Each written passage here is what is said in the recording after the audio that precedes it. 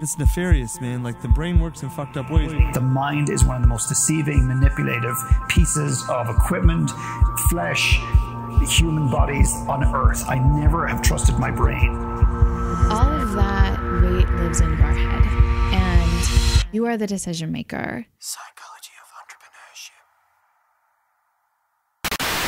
Entrepreneurship. Hi, it's Ronsley. If this is your first volume, welcome. This is a weekly series where I go inside the mind of an entrepreneur, artist, athlete, academic to decipher what is the psychology of our decisions. Times are strange. We have been self-isolating for over a month now, and I don't know about you, but there are days that are good and there are days that are bad. And in our next volume, we break down self-isolation and the myths around it, just like we did misinformation a few weeks ago.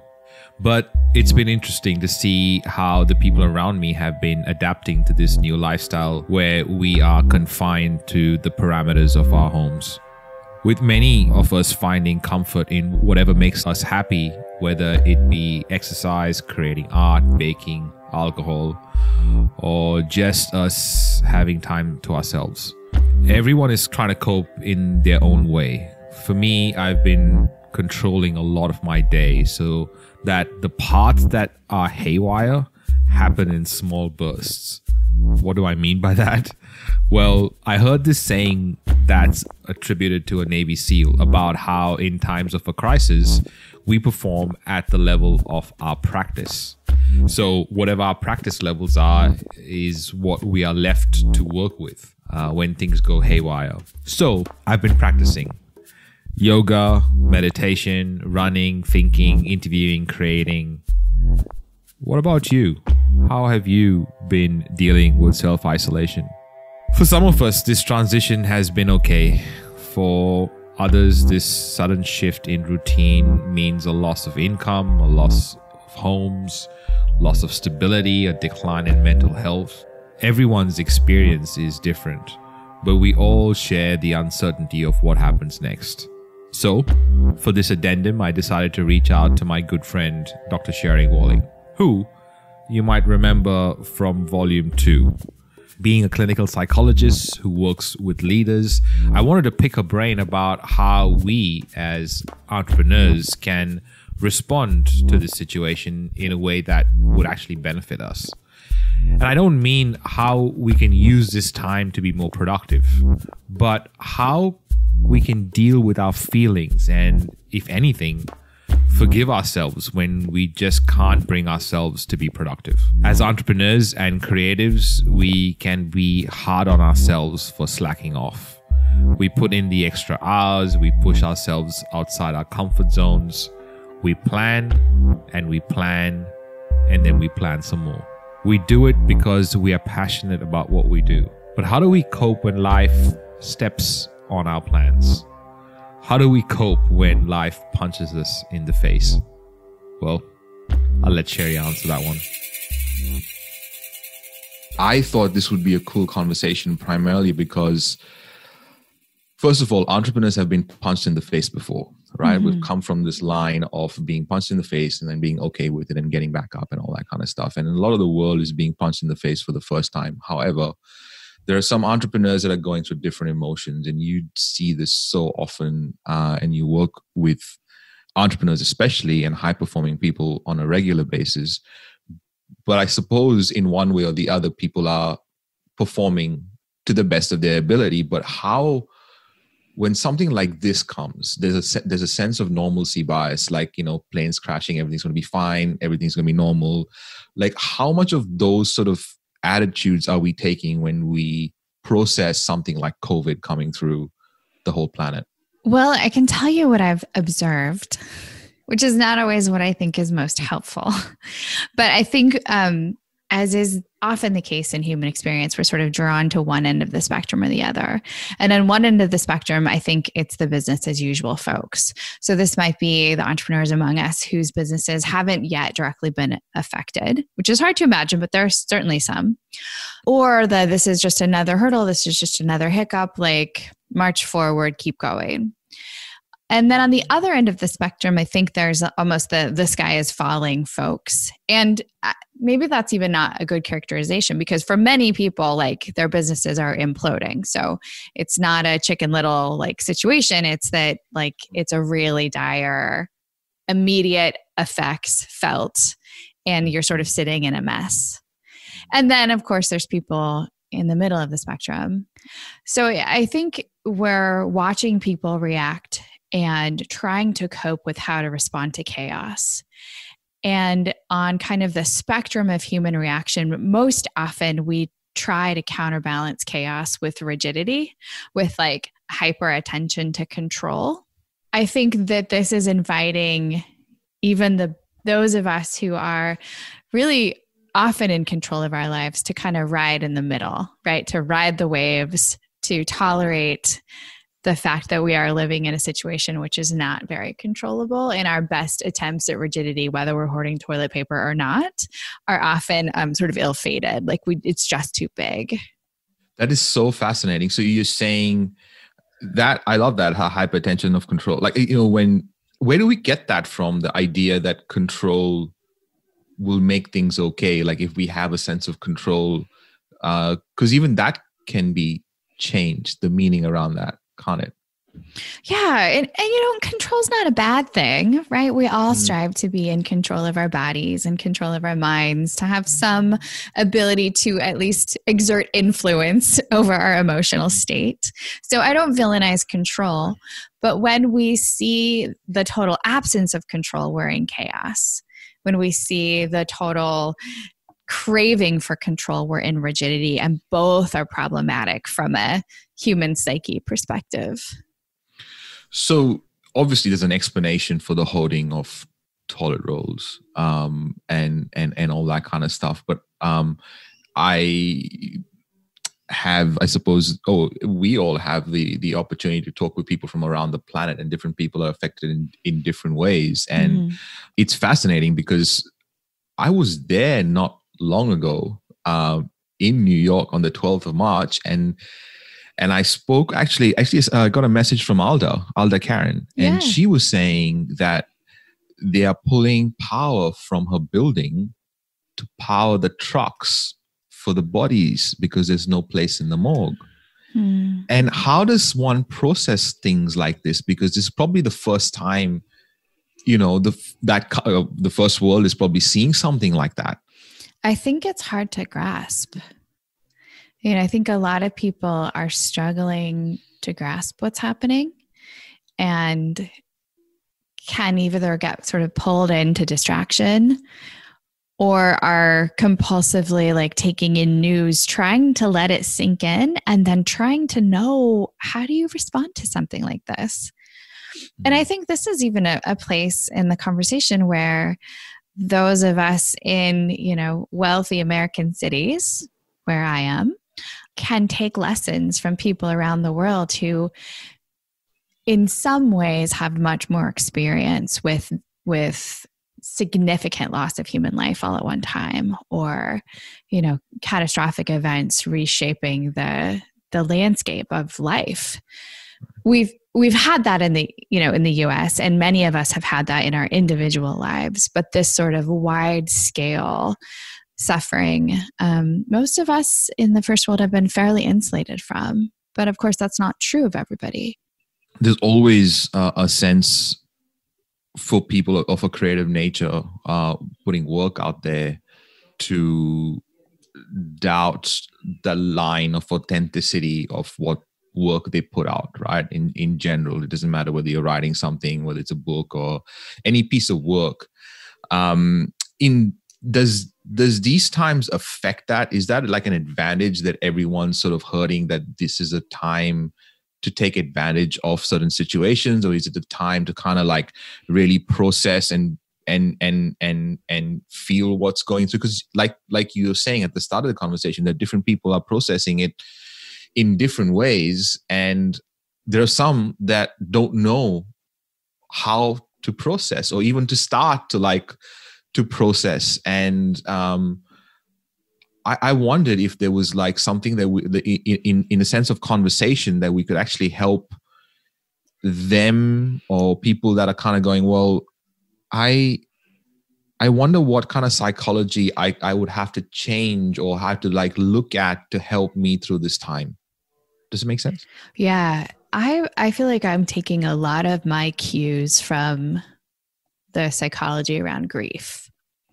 That for me is the big term that I am observing. And grief, of course, can be loss of life, but grief is also loss of plans, loss of businesses, loss of freedoms, lots of the ability to move around the world in the way that we had intended, loss of the ability to hold each other. I mean, grief is, I think, the sort of primary experience that many of us are sitting with. And we do have lots of wisdom around grief. Like grief has been happening since the beginning of humankind. And we have wisdom around corporate experiences of grief. So things like, the Truth and Reconciliation Commission in South Africa, or Guatemala had a Nunca sort of corporate process of talking about terrible things that happened that affected everybody.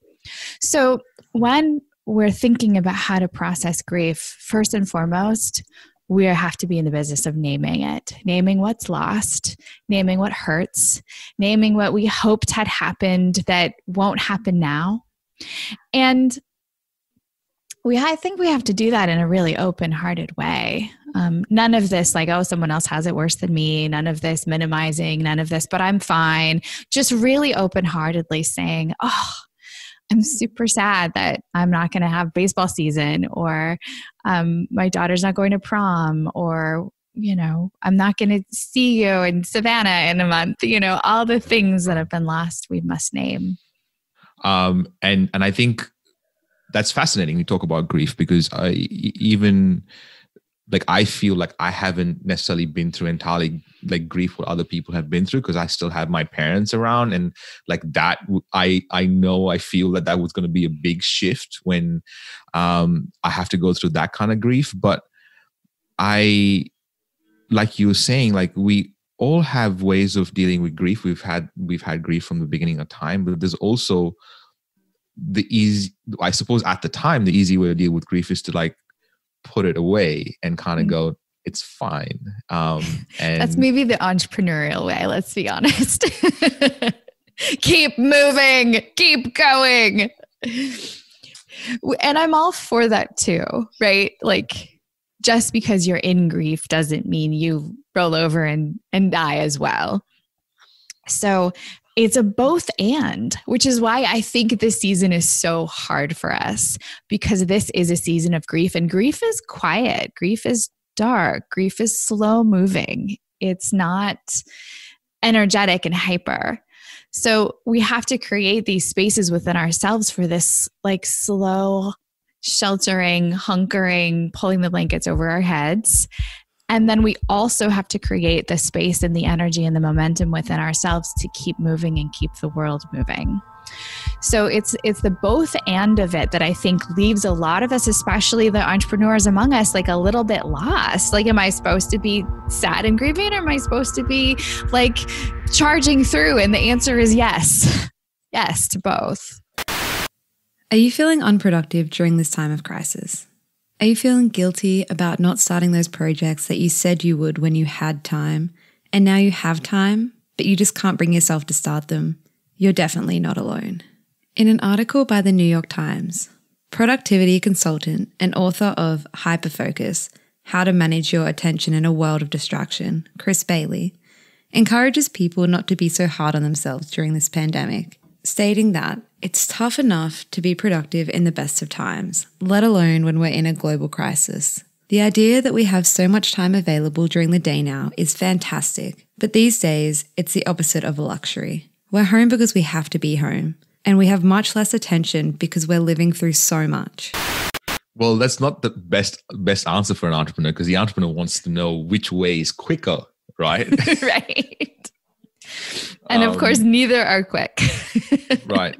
And you know what's really fascinating is the process right now, because what I've been saying for the last maybe week or so, and every time I say it, it feels more and more true, is like I feel like we're ending the time of the masculine, the time of the feminine is beginning. And I feel like all those, like, even if you look at the patterns around us and the people that we talk to and the kind of stuff that, that they're talking about, there's a lot more feeling involved rather than, let's just get a goal and charge towards it, break through stuff and things like that. What do you reckon? How does that sound?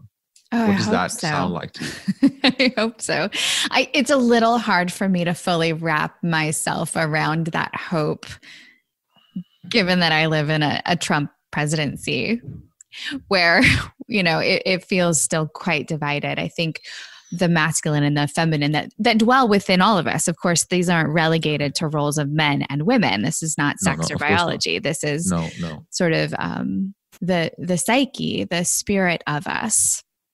I do think that the feminine is getting the reverence that she has long deserved. But it's a hard fought battle, right? I think it's easier in some ways culturally for us to revert back to the masculine charge.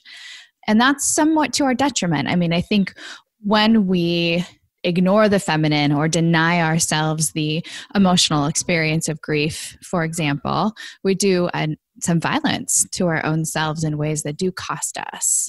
There's all these different elements that we don't think about and we don't necessarily give enough time and space to.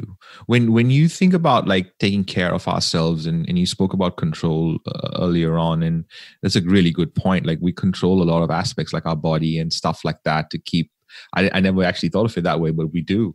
And I think that I am okay with isolation because I have controlled aspects. So that was really fascinating when you just said that and all the things that went through my brain. How are we meant to take care of ourselves? Because I feel like we can control that at the very least, right? Because if we could put our faith and hope and love and trust in anyone, why wouldn't it be ourselves? And if we did that, maybe everything else potentially could feel better while we did that. What are your thoughts on that? Yes, I think in some ways, we are what we can most control. But I think for myself, maybe for you, for many of us, the most significant battlegrounds are also within us, right? It's so easy for that fear to kick over into something that's unhealthy. It's so easy for our moments of sadness to dive into depression. So yes, our most important intervention, I think, is in our self-care. It's in the tenderness towards ourselves, our ability to carefully attend to, gently, reverently, the emotional experience that's going on inside of us.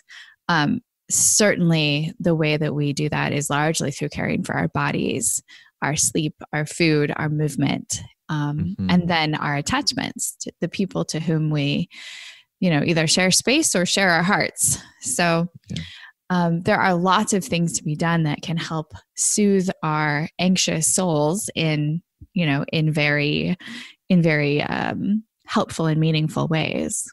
What are those? Like for someone listening, like what would we suggest them do? Like practically, because I also know entrepreneurs, and I'll put myself in that group, feel guilty for taking time to ourselves. Like that day that I had a down day, I was more upset that I was not getting stuff done because the event is getting closer than I was actually even paying attention to what was going on inside me. So what would you suggest for people?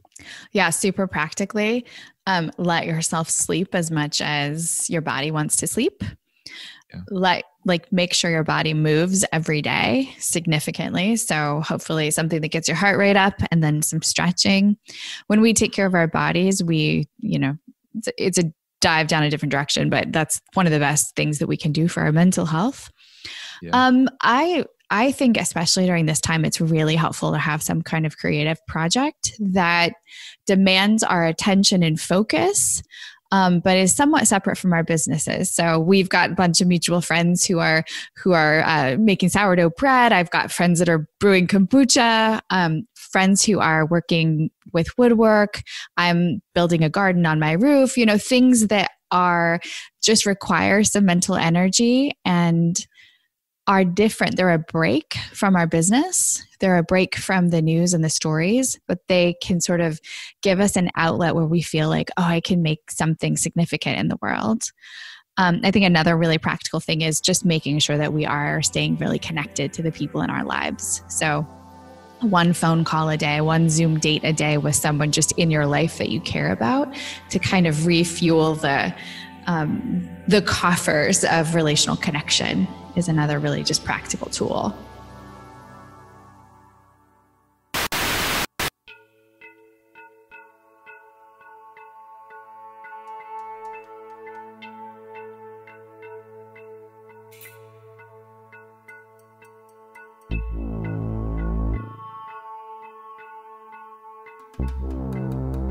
Psychology of Entrepreneurship. The main objective of this audio project is to bring together entrepreneurs and creatives who share similar values so that they can find the courage to put out their authentic voice for the right people to hear, which allows for them to make their impact on the world. Every great movement started with a memorable speech. For access to full-length interviews, go to psychologyofentrepreneurship.com and click the button. That's so helpful because I think as well, no, I don't think I know that isolation has become easier because I've connected with so many people that normally I would connect with them once a year, which that's not going to happen, but it'll happen virtually, I hear, which is exciting, but not in person, of course.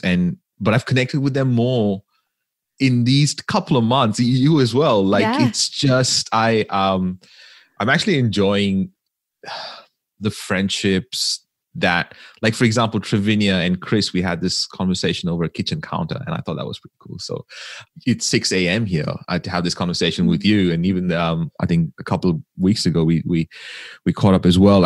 And it has made a different kind of connection, but connection nevertheless, which, yeah. I'm kind of noticing who I'm longing for. Like who I'm longing to talk to or who I'm longing to spend time with. And just the noticing of that longing has been really lovely for me because I think, oh, like those are my people, like the midst of crisis, like this is who I want to chat with, or this is whose face I want to see. So right. I think that tells you a lot about kind of your inner landscape when you're like, who am I longing for? Who do I just want to tell a story to or hear a story from? What's in your world? What's happening? I mean, I know you're still seeing patients. You're still working. You've got kids you're taking care of. You've got their school. And here's what's really interesting. And I don't know whether I spoke with you about this because I've been saying this a lot more and more. But I believe mothers to be the original entrepreneurs. And I was wondering what your take on that was because obviously, I'm a guy. I don't have kids. It's a weird thing to say. I have no necessarily perspective, except that I know that my mom was a chef, a cook, a driver, a hug giver, and everything else in between. And I know moms that do that and more when they have a business and they have another baby, I suppose. Not to say that dads don't do it, but I feel like moms make this package of value that is sent out into the world. And that's what, business and entrepreneurship is. Curious on what you thought about that. So in lots of ways, I love it because it honors the very diverse skill set that goes into raising a small human, whether it's moms or dads. And I do think that moms particularly are hustlers. Like I know for me, my days are 100% full now. I am busier than I was before, and I don't leave the house, right? Because I'm homeschooling 3 children and keeping my business going, and all of the other things like cleaning my own house, which I haven't done in a long time, to be honest. So I think that the shadow side of that, or the hard side, and we have quite a body of psychological research to support that women in families, even in fairly egalitarian families, do tend to carry a heavier mental load. So they are carrying more responsibility for thinking about matters of the household as well as tasks related to kids. We do see higher rates of depression, of a number of kind of distress-related mental illness kinds of cues among women, largely because like our lives don't stop and the load's pretty heavy. Again, not at all to negate the role of men, but I know a number of entrepreneurial families where maybe the male partner is the CEO of something and the female partner has a business, but it makes less or maybe has less influence because she's diversified her work life to account for children. And so during the COVID crisis, she's the one who's making more sacrifices to her job. It's it makes sense. It's logistically practical. But I think that mothers particularly are going to bear a different kind of burden from this pandemic than other people. That's not a woe is me statement. I think it's just probably pretty well borne out in the social science research. No, but it's fascinating because I had not thought of that. When I thought of mental health and the mental health issues, I thought of obviously from a guy's perspective, I thought of like dads who lost their jobs and suddenly can't feed their kids. Yeah. And I thought, oh my God, that's gonna be a big spike from the 6.6 million that lost, their jobs, or in India who actually people live, hand to mouth and had to walk because all transport is cut off in India as well. So they had to walk 200 Ks or something to get home and things like that. But I had never considered that aspect. I'd love for you to talk more about it so that we can understand it, because it's actually literally the first time I'm thinking about that. Well, it's been a bit since I've read this research, but mental load is essentially in a number of things that you're carrying around in your mind, on your heart, the things that you're responsible for. So things like, do all of the children have the right size shoes for how fast they're growing? Do we have leafy green vegetables in the house? Things that are not necessarily, they don't have to only be women's questions, but the default is that in most families they are. Yeah. So even though maybe, again, traditional family, the male member of the family would be the breadwinner. And so the loss of a job is, of course, like psychologically devastating. And I don't mean to minimize that at all. But the other members of the family also feel that, and it often falls to the woman to sort of try to cushion the fall of that for everyone in the family. Yeah. And I think it's not even noticed either way. I don't know whether, I'm not even sure whether the women even know that they're doing necessarily the extra carrying, or if they are, they're not necessarily saying that it's a burden to them. I wonder whether that's the case. I mean, I'm just asking questions. I think they know. I think they feel it.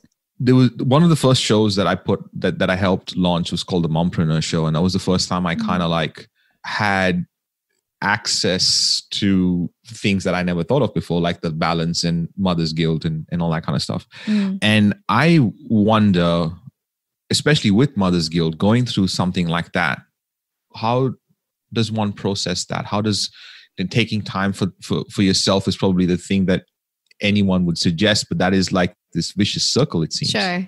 Yeah, I think one of the challenges that all parents are facing right now is the sense in which there's just not enough to go around. So if you are somebody who is lucky enough to still be working, but then also has kids at home, like I know for myself, I'm running late more often than normal. I'm less prepared for things that I've committed to. I'm much less attentive to my children's schoolwork than I would like to be. I've been microwaving a lot of things. So it's sort of like everything is not quite fully cooked. Like everything is sort of at 80% capacity. That's a B. It's okay. But I'm an A person, right? I'm a person who's like, no, I'm going to be totally ready. I'm going to totally prepared. I'm going to be on time. I'm going to rock it. And the reality is that I and many, many parents alongside me are not rocking anything right now. We're just sort of like slogging through. And that takes its own toll. You just feel like, oh my goodness, like I don't even really know if my kid did his math today. I guess I'll go check, but I have to do 18 things on the way to do that, all of which may be of lesser quality than I'm used to because I'm distracted and there's just simply too many things on my plate right now. So I think that's really the challenge that many parents are experiencing as you are facing the challenges of homeschooling or just monitoring kids and then also trying to work. Yeah. And I think the being hard on ourselves is is a universal human thing. Like if there's no one else to blame, we just blame ourselves. And then we beat ourselves up about it. and that comes to being like, because I for sure have been late to meetings recently, which I'm not usually. I've missed meetings. Like I had a meeting with Tucker on Saturday, and I thought it was 8:00 my time, but it was at 7:00. So at 8:00, I go to click the link and it's like, it's already done. I beat myself up about it. Yeah. And then luckily I'm quicker at catching it these days, but I acknowledge that there are obviously things that we are not aware that we're processing or putting away maybe. Sure. And it's coming out in different ways that normally wouldn't. Thoughts? Yeah, I think one of the things that I'm really mindful of in my own family and then in the conversations with entrepreneurs all over the world that I'm having is frankly just our uptick in alcohol use, right? Like you're home, you've been kind of trapped all day, and it feels so much easier to just pour that second, third drink at the end of the day. And I'm definitely not someone who villainizes alcohol. I think there can be lots of ways to have healthy relationships with alcohol. But I think during this time when we are already feeling that way that you describe, like it's so easy to beat up on ourselves, even in really subtle ways, that we're trying to turn down that feeling of self-criticism as well as the feeling about, global anxiety with things that sort of numb or dull our senses. And so, I think that's one of the things that I'm quite worried about as this unfolds and as it goes longer, that people like us who are used to being able to kind of like rally and perform pretty well, that sort of slide into self-medication because we see ourselves not the way we want to be is potentially pretty dangerous. When you say it like that, that sounds like all my friends. Yeah. All your friends too. Like it's just, and it happens so often that we are so critical on ourselves in general for not performing to certain standards that we have set for ourselves in our heads, but then we almost punish ourselves, going forward. What other trends are you seeing in the way things are going down, and especially for because obviously we're going to hurt from a health perspective, and which we are currently, and then we're going to hurt from a financial, economical perspective, but we're going to hurt from a mental health perspective. Is going to be probably I acknowledge that's going to be big. What trends are you seeing, and what can we prepare for anything? Yeah, I think, when you apply pressure, all of the cracks are going to split open. So I think some families will really struggle. I think we'll see some marriages come to an end. We'll see some post-quarantine separations where people are like, I can't be in the same space as you right now. I do think we run the risk of seeing ourselves be much harder on our children than is necessary. And whether it's the extension of our own need for control that we're putting on them and putting pressure on them to be, high performing homeschoolers or whatever it is, that there's also this increase in irritability that goes along with depression, that goes along with anxiety, that goes along with substance use, which often is directed at the most vulnerable, but also, to be honest, like most irritating members of the family, which are usually the small kids. If we look at trends that are potential liabilities, again, alcohol use, problems in intimate relationships, challenges with kids, being more harsh in our discipline, being more shaming, being more critical. And then, of course, good old-fashioned anxiety and depression, which many of us are battling on a good day, and then add to it this extra set of pressures. And, I think we'll see some people struggle. If you're self-isolating with your partner and are finding yourself feeling overwhelmed or irritated by their presence, here are a few tips from an article posted by Raquel Peel on The Conversation to help try and maintain a healthy relationship throughout this pandemic. Monitor the ratio between your positive and negative interactions. Make a new routine with your partner to fit around working at home and family commitments at home. This routine needs to include quality couple time, as well as some time apart. Give each other time to work on individual hobbies and take it in turns looking after the kids or other family members at home. Reassure your partner of their safety. Have a conversation about what safety means to both of you and how you can plan to keep yourselves and other family members in the household safe. Make plans with your partner for after the crisis. Planning can help to keep you positive and motivated to stay safe. If you can, use this time to practice healthier habits such as eating well, sleeping, exercising, and practicing mindfulness. These things improve mental well-being and, if done together, can help build intimacy. There's also, of course, a long history of correlation, co-occurrence between financial crises and financial problems and suicides, completed suicides, especially among men. So that's another thing that I think we'll have to be really, really mindful of as we go further into this story. Yeah, and things are changing so quickly. I have not consumed the news in, 17, 18 years maybe, but every morning I check the BBC homepage and I check Sydney Morning Herald, and only because, to be honest, I don't even know which version of the news is right anymore. It's so annoying, and it's hard even to predict or process or understand the things that are going down, especially when if I walk into a store here in Australia, for example, we've got everything. There's nothing short. It's fresh vegetables, everything is available. But then it's different in other places. And we still have buses running, doing their thing. And it's not the same in other places. And especially people who have fought for their country, and you know who I'm talking about, and have now suddenly feel restricted because they don't have the freedom they fought for. Mm-hmm. It seems like everyone's edges are being pushed up against.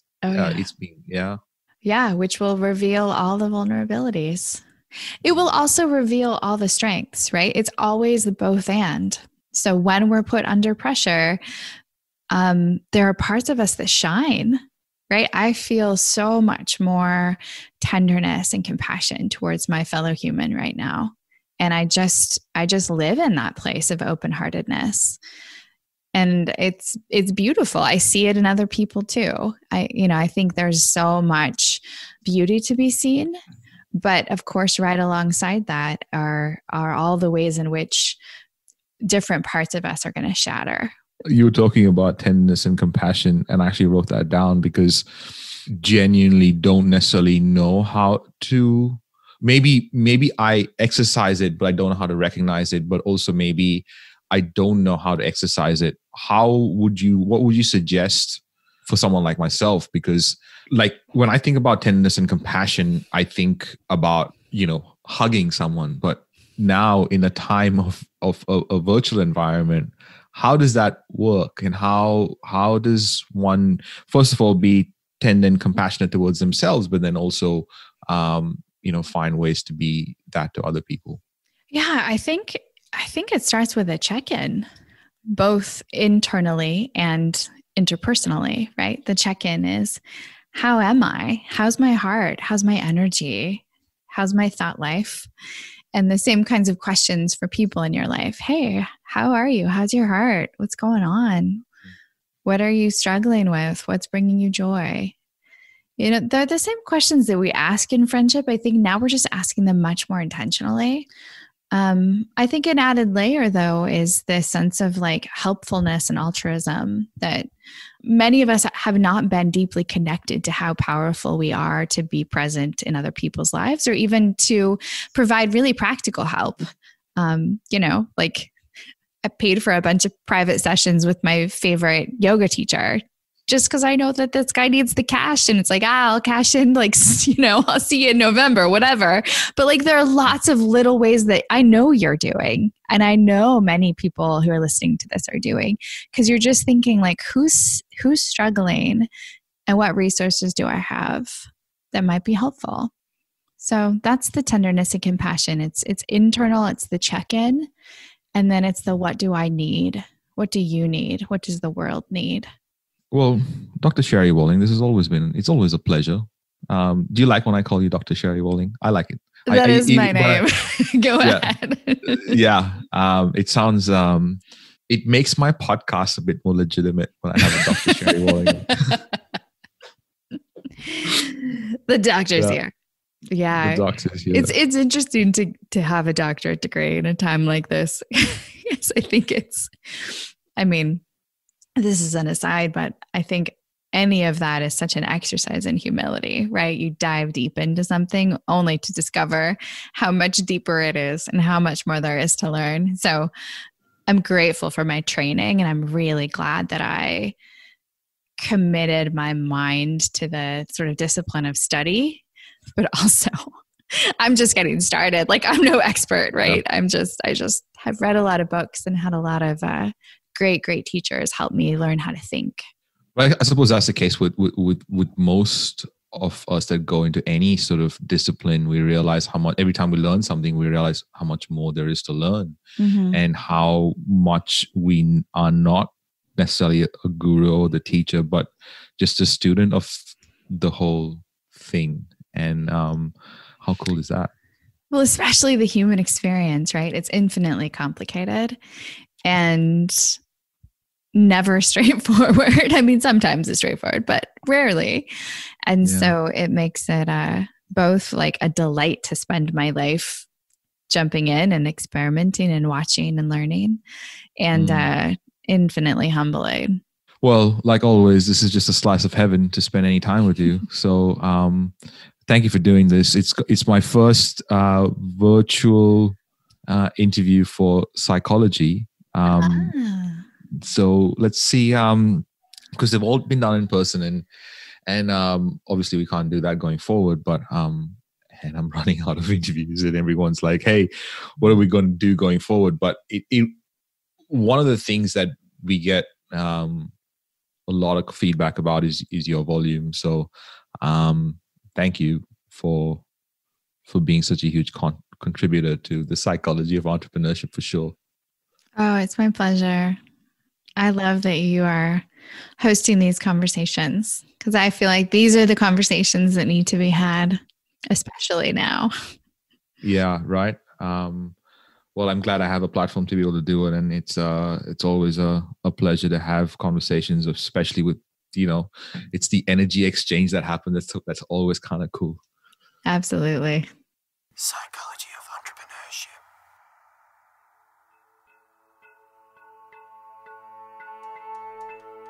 Coming up on the Psychology of Entrepreneurship. The entire world is quarantined right now due to COVID-19, and we're all struggling with that in different ways. For some families, isolation isn't a new concept. In Chicago, police saw an almost 10% increase in domestic violence calls just for the week of March 16 to 22nd.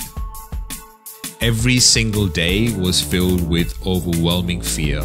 So, how do we help those who may be experiencing isolation in more dire situations than our own? Don't be afraid to let someone know how you need help, or that you need help at all. We're all in this together. Until next week, happy isolating. Psychology of Entrepreneurship. This is a Must Amplify production. Special thanks to every guest expert that has appeared on the show. Voiceovers, editing, and sound design by Kaylee Bonnyman. Guest research and content by Claire Gould and Corinne Castles. Project managed by Kaylee Bonnyman. Produced and hosted by me, Ronsley Vaz. For more episodes and where to listen, go to mustamplify.com/POE. Hey, it's Kaylee from Must Amplify. I'm the sound engineer for this volume of Psychology of Entrepreneurship. I'm part of the team that made this production come alive. I work as a part of a global team with our studios based in West End, Brisbane, Australia. If you would like a podcasting checklist, email me at kaylee@amplifyagency.media. That's KAILI@amplifyagency.media. We specialize in finding your voice and making sure it's heard by the right people. If you are considering whether a podcast is a good idea for your business, check out our other show on shouldistartapodcast.com. Are you still listening? Here's a little gift to you for sticking around. we have been we have take two, because Kelly is so demanding.